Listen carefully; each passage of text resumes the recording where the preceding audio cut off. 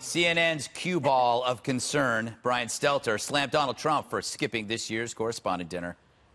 In the past, presidents have always shown up, even if they were angry at the press at any given time. And importantly, it's useful for White House aides to schmooze with reporters. Yeah. It's helpful for us to get to know our sources. There's some value in these sorts of festive events. Look, it's yet another example of what we're seeing, this administration's attack against the media. It takes many forms. Oh, geez. So now skipping a dinner is an attack on the media?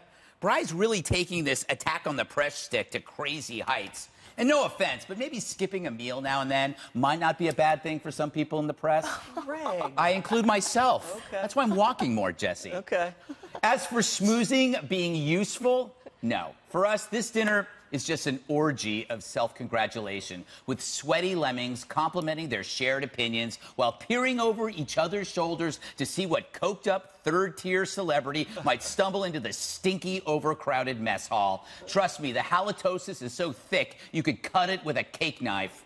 Of course, some will say Trump's a coward for avoiding this clown show, but that's not cowardice, it's common sense. Why go to a place where the entire theme will be Orange Man Bad, featuring the same moronic platitudes expressed by the same lunatics who've never offered a thought that might offend their own tight circle? Here's a thought. Why not hire a host who doesn't parrot the predictable jokes? Imagine a Jordan Peterson, Joe Rogan, Dave Rubin. That's the real cowardice, being afraid to challenge the media mob orthodoxy. But Greg, it's for charity. True. But by skipping the dinner, Trump has stripped away the novelty that turned the original charity event into a thirst fest for spotlight-chasing lollipops. He made it great again. It's now about journalism.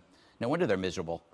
You know what, Dana? You know what this event? It's supposed to be about charity, and that's good. But you know what it became? It became events for people like Avenatti. Do you know that the flame of the moment that would show up and be? And you know people who would invite Avenatti. Yes, you know them very well. Exactly. You know exactly what I'm talking about. I went 6 years in a row. Yes. Bush administration. I'm not a night owl. No, you're not.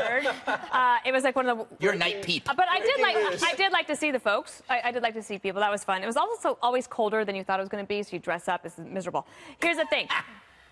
He's not coming to the dinner, guys. Yes. So just let it go. Yes. But also, they do have a point. It's not like he's just skipping the dinner like, oh, I got something. He's going to go to a rally, and he's going to say, I came here instead of being with them, and he's going to attack the media, so that's their point. Yeah, it's win-win, Jesse. They get to sulk, and he gets to go look at those people sulking. It's like they got stood up for the prom. Yeah, and they ruined the White House Correspondents Dinner party, and now they're complaining that Trump's not going. They've been brutal to him and say he doesn't care anymore. And this thing peaked a long time ago. They used to have better celebrities. They used to have better comedians. I went a couple years ago. It probably peaked then, and now I don't go anymore. It is, you know, out of respect, you shouldn't really be talking about people's physical characteristics, Greg. Thank you. You know, I'm above all that. I know you are. I never would do anything like that. But, you know, I also don't like when grown men seem so concerned and upset about things. It's like you're a grown man, and he's constantly offended. What grown men do you know that are constantly offended? It's bizarre. The guy on CNN.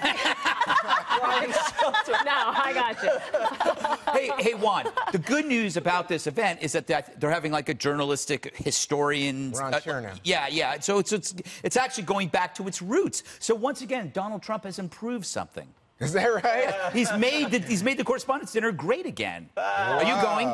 Are you going? I don't think I'm. I go usually. I haven't followed. I have to check it out. I've been invited to a bunch of parties. I haven't responded. But my feeling is that, you know, I think I agree with what Dana's saying. I think he uses this to play to right-wing grievance. Oh, the press is so evil. He did not say that. She just said he's going to go out.